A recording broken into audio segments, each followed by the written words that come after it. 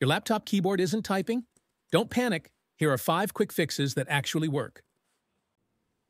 Fix number 1. Turn off filter keys. Hold the Shift key for 8 seconds. If you hear a beep, filter keys are turned off. Now test your keyboard. If it's still not working, move on to method number 2. Fix number 2. Update.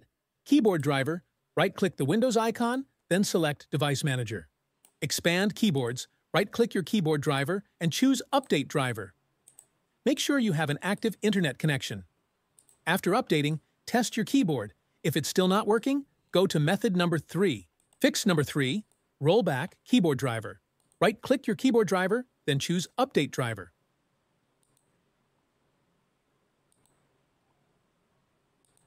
Now select a previous working driver version and click Next. Once it's done, restart your laptop. If it's still not fixed, move on to method number 4. Fix number 4. Right-click your keyboard driver and choose Uninstall Device. Restart your laptop. Windows will automatically reinstall it. If it's still not working, try the last fix. Shut down your laptop, unplug the charger, and remove the battery if possible. Hold the power button for 15 to 20 seconds, then plug it back in and turn it on. Try these 5 steps, and your keyboard will start typing again. Subscribe for more real tech fixes that actually work.